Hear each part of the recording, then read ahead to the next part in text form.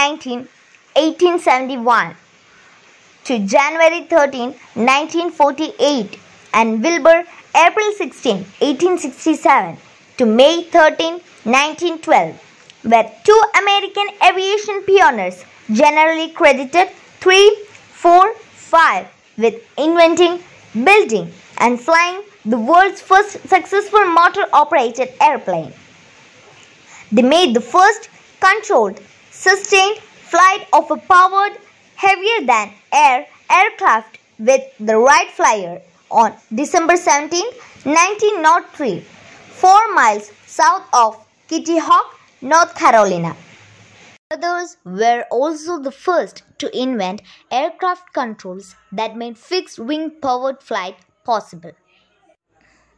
In 1904-1905, the Wright brothers developed their flying machine to make longer running and more aerodynamic flight with the Wright Flyer 2, followed by the first truly practical fixed-wing aircraft, the Wright Flyer 3. The brothers' breakthrough was their creation of a 3-axis control system which enabled the pilot to steer the aircraft effectively and to maintain its equilibrium. 6, 7, 8, 9. This method remains standard on fixed-wing aircraft of all kinds. 10, 11. P-183. From the beginning of their aeronautical work, Wilbur and Orville focused on developing a reliable method of pilot control as the key to solving the flying problem. This approach differed significantly from other experimenters of the time who put more emphasis on developing powerful engines. 12. Using a small home-built wind tunnel. The Wrights also collected more accurate data than any before, enabling them to design more efficient wings and propellers. 11. P-156, 13, P-228. Their first US patent did not claim invention of a flying machine, but rather a system of aerodynamic control that manipulated a flying machine's surfaces. The brothers gained the mechanical skills essential to their success by working for years in their Dayton, Ohio-based shop with printing presses, bicycles, motors, and other machinery. Their work in bicycles, in particular, influenced their belief that an unstable vehicle such as a flying machine could be controlled and balanced with practice. 13. P-169. From 1900 until their first powered flight in late 1903, they conducted extensive glider tests that also developed their skills as pilots. Their shop employee, Charlie Taylor, became an important part of the team, building their first airplane engine in close collaboration with the brothers. The Wright brothers' status as inventors of the airplane has been subject to counterclaims by various parties. Much controversy persists over the many competing claims of early aviators. Edward Roach, historian of the Dayton Aviation Heritage National Historical Park, argues that they were excellent self-taught engineers who could run a small company, but they did not have the business skills or temperament to dominate the growing aviation industry.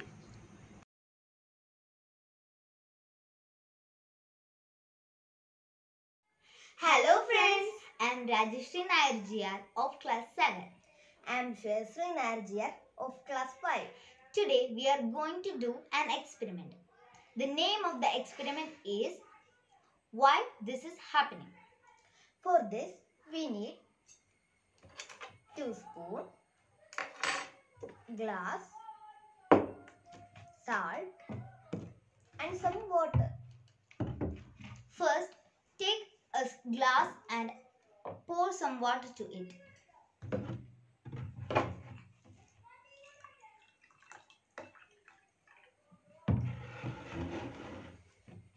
Now, take some salt. Take a spoon and add a spoon of salt to the water.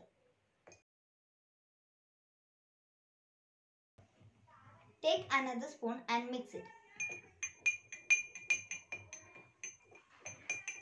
Mix it until it dissolves completely.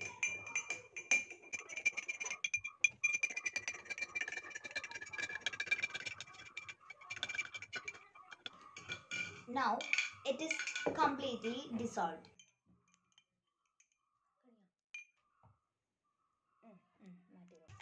Now add a spoon of salt and mix it.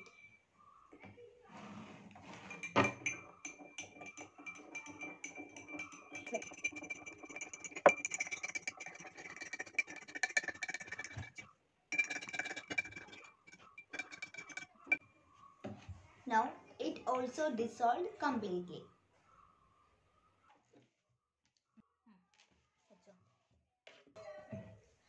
Now add few spoons to it and mix it.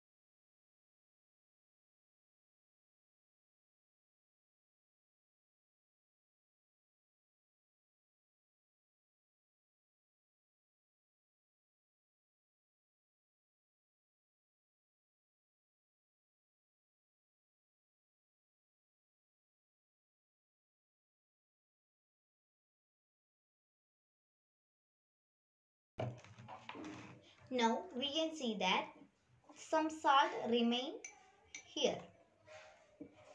It is because every dissolving substance or dissolving solution have a fixed quantity.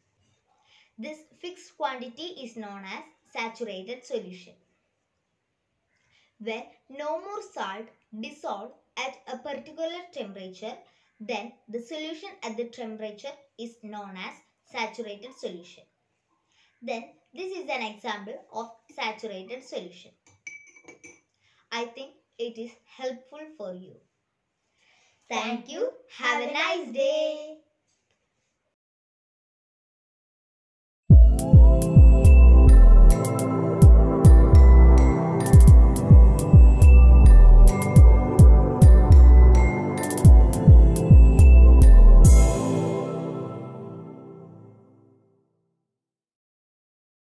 Blaise Pascal was a mathematician who was born on June 19, 1623 in Clermont-Ferrand, France. Pascal invented the first digital calculator to help his father with his work collecting taxes. He worked on it for 3 years between 1642 and 1645. The device called the Pascaline resembled a mechanical calculator of the 1940s. This almost certainly makes Pascal the second person to invent a mechanical calculator. In 1646, Pascal began a series of experiments on atmospheric pressure. By 1647, he had proved that a vacuum existed. In August of 1648, Pascal observed that the pressure of the atmosphere decreases with the height and deduced that a vacuum existed above the atmosphere. In October 1647, Pascal wrote new experiments concerning vacuums, which led to a dispute with a number of scientists.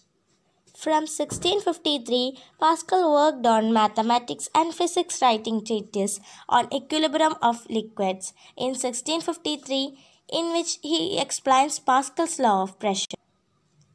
The Pascal's principle states that when there is an increase in the pressure at any point of a confined fluid, there is an equal increase at every other point in a container. Pascal also studied conic sections and produced important theorems in projective geometry. He also studied the Pascal's triangle, making many new mathematical observations. This is a triangle where each number is the sum of the two directly above it. The triangle was used to prove Pascal's identity. This is a useful theorem dealing with binomial coefficient. In 1654, Pascal began corresponding with mathematician Pierre de Fermat. He conducted experiments with dice and discovered that there was a fixed likelihood of a particular outcome. This was the beginning of the field of probability theory. Pascal's final work was on cycloid, the curve traced by a point on the circumference of a rolling circle, which he studied in 1658. Blaise Pascal died of a stomach tumor on 19 August.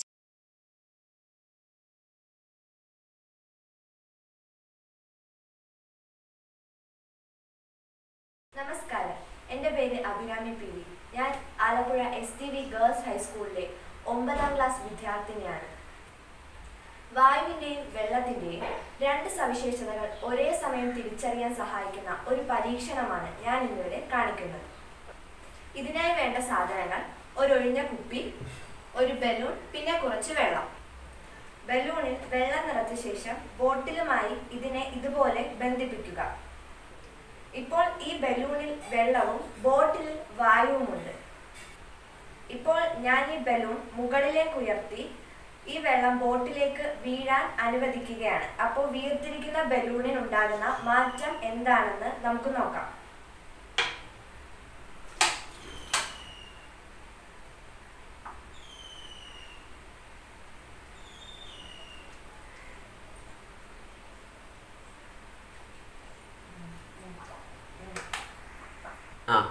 ഇതാ ഇപ്പൊ ബലൂണിലെ വെള്ളം പൂർണ്ണമായും ബോട്ടിലേക്ക് വീണ് കഴിഞ്ഞിരിക്കുന്നു. എന്നാൽ നോക്കൂ, ബലൂണിലെ വെള്ളം നഷ്ടപ്പെട്ടിട്ടും ബലൂൺ വീർത്ത് തന്നെ ഇരിക്കുന്നു. എന്താണ് ഇതിന് കാരണം? വെള്ളം ബോട്ടിലേക്ക് ഒഴുകി വന്നപ്പോൾ ബോട്ടിലിനുള്ളിലെ വായുവിന് സ്ഥിതി ചെയ്യാൻ സ്ഥലം മതിയാകാതെ വന്നു. അപ്പോൾ ആ വായു മുകളിലേക്ക് സഞ്ചരിച്ചു. അത് ബലൂണിൽ നിറഞ്ഞു. അതുകൊണ്ടാണ് ബലൂൺ വീർത്തു തന്നെ നിൽക്കുന്നത്. ഈ പരീക്ഷണത്തിൽ നിന്നും രണ്ട് കാര്യങ്ങൾ മനസ്സിലാക്കാം. ഒന്ന്, വായുവിനായാലും വെള്ളത്തിനായാലും സ്ഥിതി ചെയ്യാൻ സ്ഥലം ആവശ്യമാണ്. രണ്ട്, വായുവിനായാലും വെള്ളത്തിനായാലും ആകൃതിയില്ല, അത് ഉൾക്കൊള്ളുന്ന പാത്രത്തിന്റെ ആകൃതി സ്വീകരിക്കുന്നു. എല്ലാവർക്കും പരീക്ഷണം ഇഷ്ടമായെന്ന് വിശ്വസിക്കുന്നു. നന്ദി, നമസ്കാരം.